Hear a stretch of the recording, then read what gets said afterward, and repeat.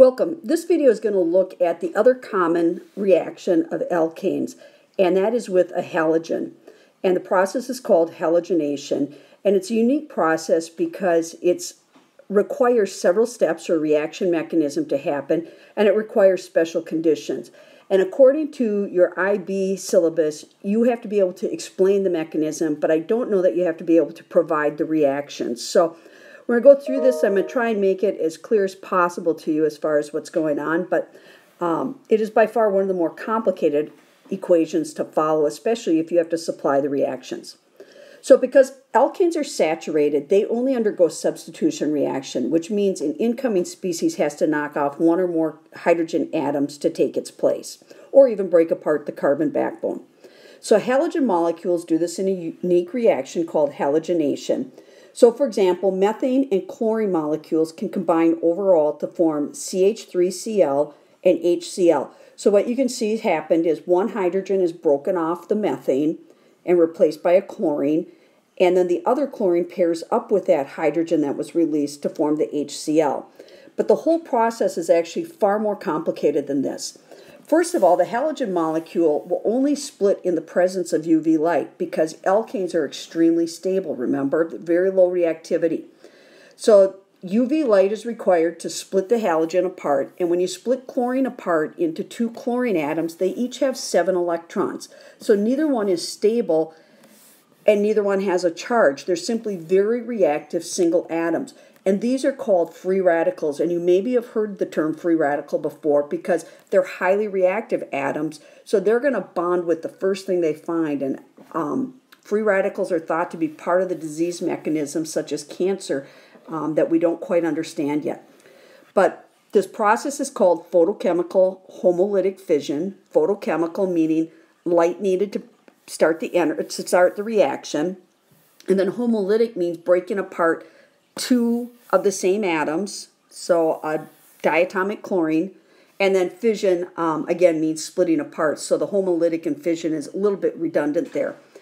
But this step then starts the reaction mechanism, and it includes 3 kinds of reactions or steps. This first step is called initiation because you have to initiate or create some free radicals to get this process going. The second step is called propagation, where the free radicals continue to produce more free radicals and keep the process going. And then there's a termination step where the free radicals end up getting eliminated. They end up bonded back into stable molecules. So it terminates this so-called chain reaction that's going on. So again, even though the overall equation looks simple enough, methane and chlorine combine to form this halogenoalkane and hydrochloric acid. Again, the process is much more complicated than that. So let's take a closer look at it. First of all, what's a chain reaction? It means the initiation step creates these free radicals that can trigger or start a variety of different reactions with different products. But the one thing that all these reactions have in common is they create another free radical. So a halogenoalkane is just one of the possible end products you can end up with from this chain reaction. So the free radicals can bond with an alkane, but like I said, they also produce another free radical. So this is called propagation because it both uses and produces a free radical, which keeps the reaction going. So if it's a reaction with positive products, that's great to have the free radicals continuing the reaction. But free radicals are generally not good things to have because they've been known to be linked to cancer, to aging. This was the whole issue with the ozone destruction, which you may or may not be old enough to remember about. But putting all these chlorine molecules up in the atmosphere did a lot of damage. So then termination is the third and final step, where it's a reaction that eliminates the free radical, thus ending the chain reaction. So again, we have to have initiation where UV light splits apart a halogen molecule to create free radicals, as shown here.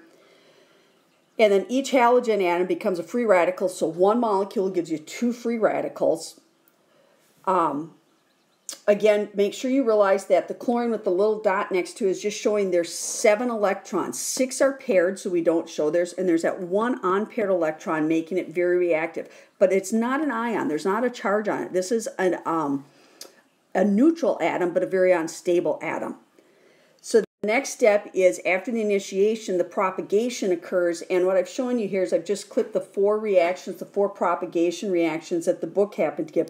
This is by no means all of the reactions that could happen, but what you notice in each case is there's a free radical as a reactant, and there's still a free radical as a product. It's a different free radical, but it's a free radical that will continue this highly reactive process going on.